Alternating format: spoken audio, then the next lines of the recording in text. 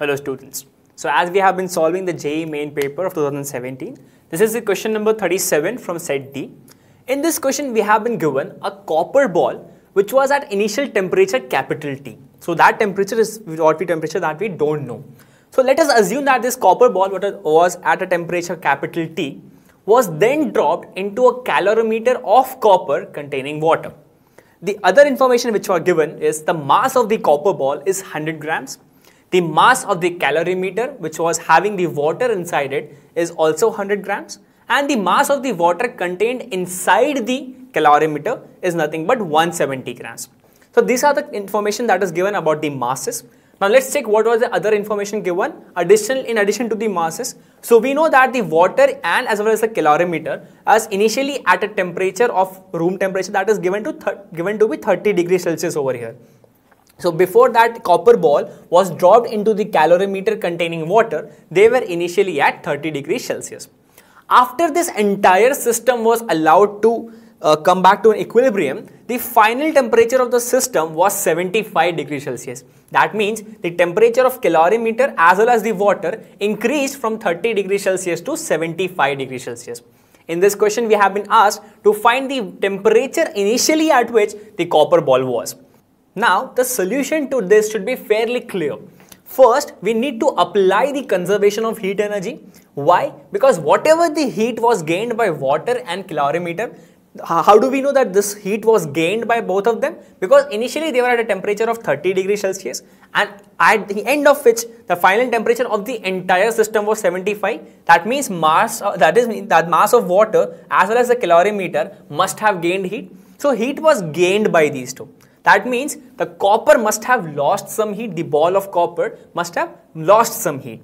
So if these two heat energies are added, the value should not change because that is what the conservation of heat energy says. So my mass of copper, whatever the heat is lost by it in the entire process, that should be equal to the amount of heat gained by water as well as the calorimeter. Using that same principle, let us now try and solve these equations. So my heat that is lost by the ball of copper is nothing but equals to mc into delta T. This is the formula that we use where C is the specific heat. We know that the specific heat of copper is given by 0.1 calories per gram degree Celsius. So in this case, my mass of copper I know is nothing but equals to 100 grams. My C is fairly simple. It's 0.1 calorie per gram degree Celsius. Kindly note that we have to use the proper units here and my delta T. So initially it was at a temperature T and finally the entire system was adjusted to 75 degree Celsius. So this is what my delta T would be. This is the heat which is lost by copper ball or the mass that was dropped inside it. Now the heat which was gained by calorimeter would be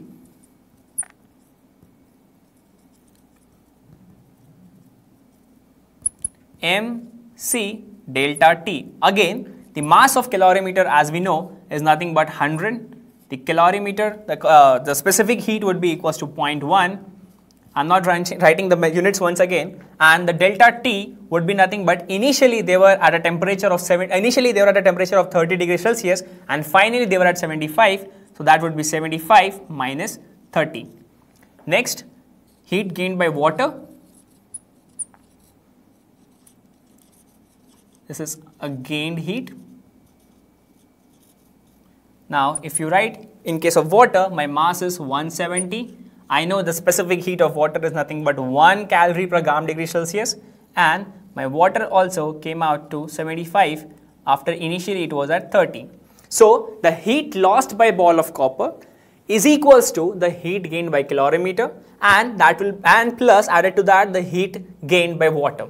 So if I write it as equation 1 and I write this as equation 2 and I write this as equation 3. So on solving 1 equals to 2 plus 3, you will get the answer.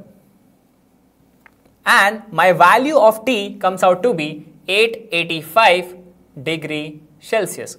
Now, one thing to note over here is I was not too concerned while adding these two equations, as all the units were in the same SI units. So, if instead of converting any of them into kilos or anything else, I just need to add these two I can easily add these two equations because they were in the same units on the left hand side as well as on the right hand side. So, the thing which we need to learn, which we need to understand over here is we use two principles. First is the conservation of heat energy, and the second principle that we used was some of the bodies must have lost heat in order to other bodies to gain heat. How did we find out which bodies lost heat and which was the body which gained heat? That we saw by the changes in the temperature.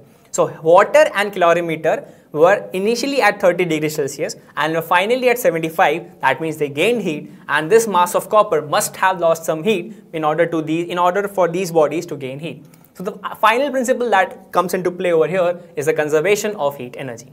I hope you will be able to understand and also to get this answer. Now please stay tuned to this channel in order to get more video solutions as and when we upload it.